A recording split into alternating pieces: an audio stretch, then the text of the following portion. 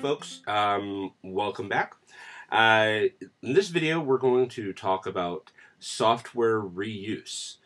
This will be a short one, but I just wanted to reiterate how important it is to use functions.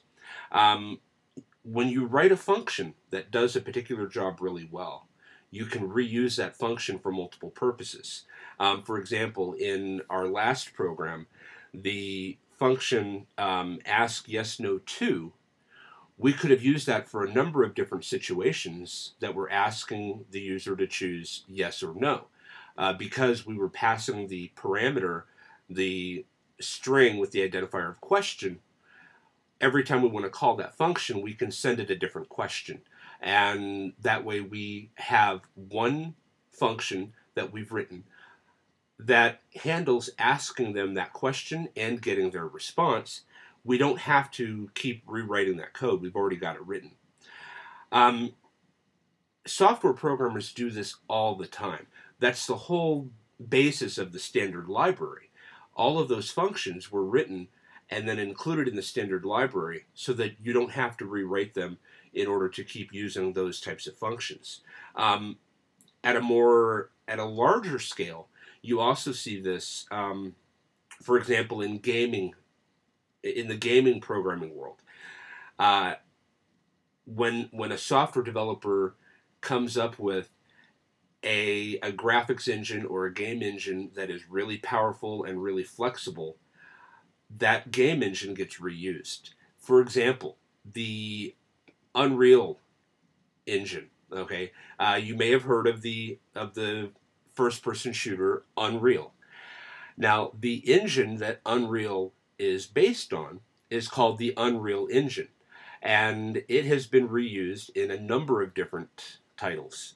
Here on Wikipedia, I'm looking at a list of Unreal Engine games, and it goes from a pinball game, Adventure Pinball Forgotten Island, to action-adventure games, first-person shooters. Duke Nukem Forever used the Unreal Engine game.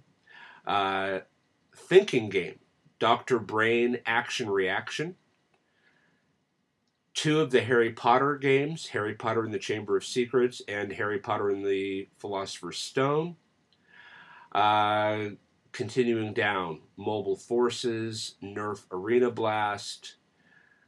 The list just goes on and on and on. And we finally see Unreal Tournament, which is what the basis was of that engine in the first place.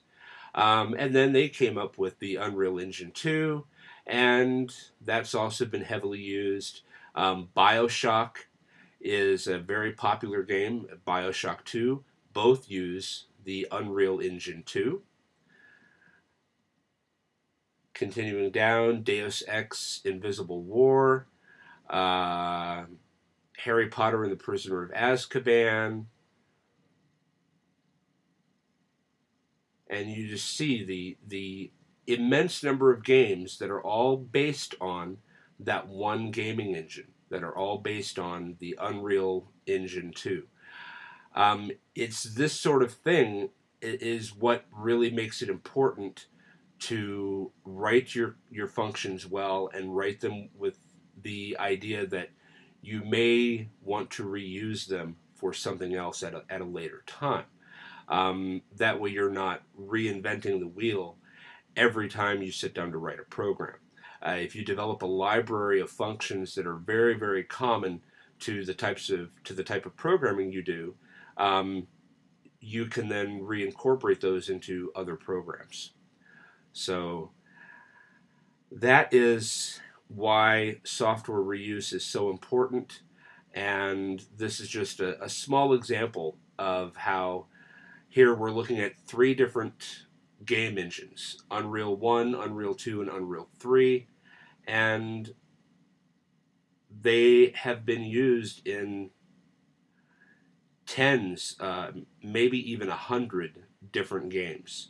They've been licensed out to educational purposes to the Jim Henson Company, Louisiana State University in Shreveport, University of Teesside in the UK, University of Derby in the UK. They've been licensed for CG animations to Warner Brothers, Frantic Films, Buena Vista, Sony Pictures, TriStar Pictures.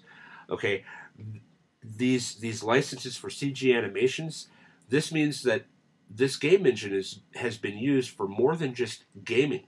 It's also been used for animation in the movie industry.